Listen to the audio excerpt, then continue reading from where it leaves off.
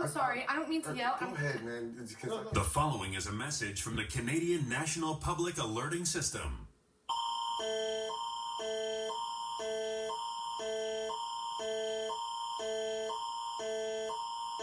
Ontario Amber Alert in effect. The Niagara Regional Police have requested an Amber Alert broadcast in relation to 5 abducted children. Victim 1, Esme McDermott, Asian, female, 13 years old, 5'1", brown eyes and brown hair. Victim 2, Evelyn McDermott, Asian, female, 5 years old, brown eyes, black hair and 3'8".